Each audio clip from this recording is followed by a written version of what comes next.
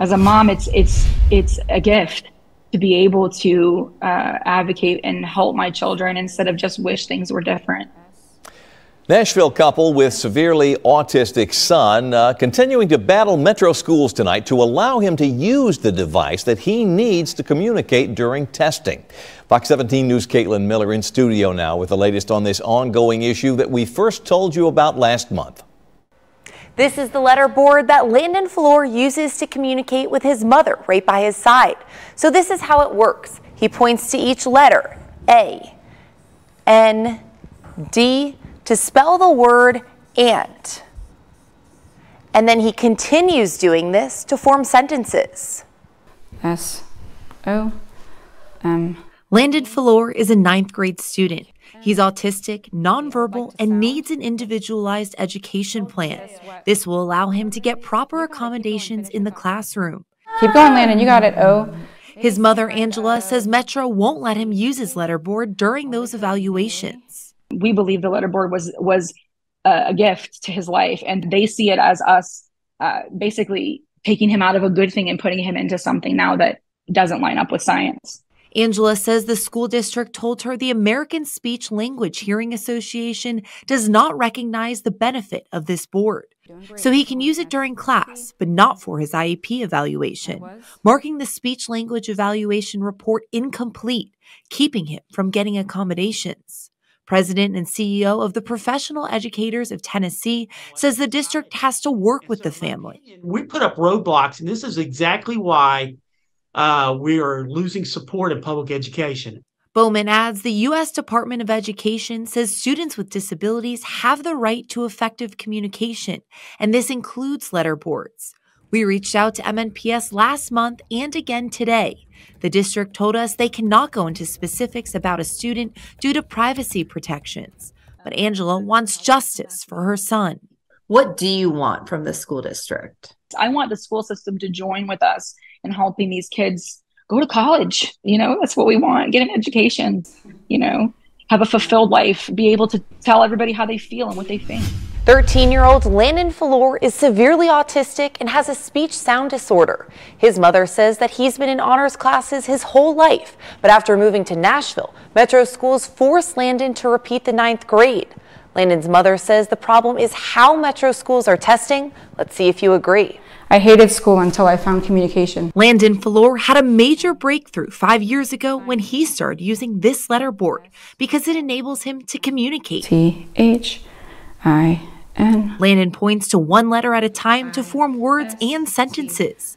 His mother, Angela Falleur, says interaction was very limited before this. Now he's able to tell me that he wants to study nanobiology and that he wants to take calculus and, you know, things like that, where, you know, the poor kid was stuck in, you know, circles and squares and double-digit addition for years and years and years. The Falleurs moved to Goodlettsville in June, and Angela says they made the tough decision to put Landon in the 9th grade again because Metro Nashville Public Schools wouldn't accept some of his credits from Florida. Tennessee required Landon to take a universal screener that assesses all students. The Metro Schools wouldn't allow Landon to take it with his letterboard. It's not fair. It's like taking someone's voice box away. It just seemed cruel, you know. As a parent, I felt like it was 5 steps back. Angela says the letterboard is crucial for Landon because he can't write or use a mouse, and he's just learning how to type. But the Metro Schools screening exam provided only a mouse and keyboard. Angela says Landon couldn't even answer basic problems, not because he didn't know the answers, but because he had no way to communicate the answers. What do you think about that? H-U-M-I-L-I-A-T.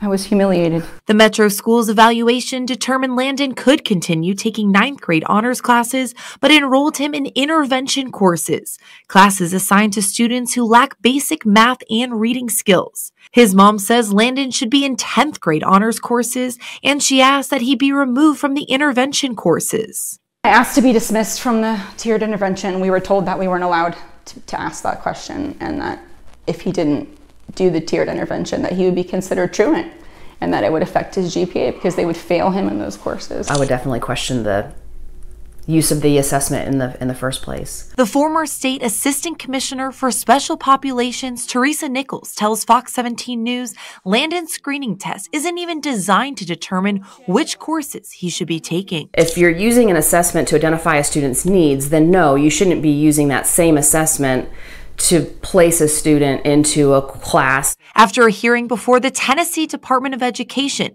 Metro Schools allowed Landon to take the screener with his letter board and removed him from intervention courses. We requested an interview with Metro Schools to see what they're going to do to prevent this from happening to other students. MNPS declined my interview request, claiming they can't go into specifics about a student due to state and federal student privacy protections. State leaders tell us that the budget goes into effect in July, and both sides of the aisle say children and the employees just simply can't wait.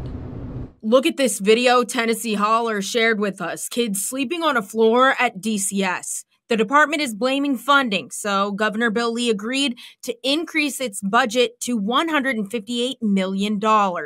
But Senator Heidi Campbell says more can be done ahead of time. She wants state money to be used in ads, letting people know that the state needs foster families. We're not reaching these families. I think we need to put a lot of energy into making sure that the word gets out and that we're, telling people about these opportunities. Conservative radio host Steve Gill has an idea of his own. If there was ever a time when they should use allocated funds for sort of an emergency use, certainly the kids that are being held in state offices, that are being placed in hospitals, they deserve kind of priority spending. And right now, the state is sitting on a more than $1 billion surplus. Last week, Governor Lee addressed the DCS issues. We're working on it right now. We're working on how to fix this problem. I reached out to the governor's office today to see if his administration has come up with a short-term solution. His office says this is a nationwide issue and the department addressed this through consistent pay raises and will make this a priority in the upcoming budget.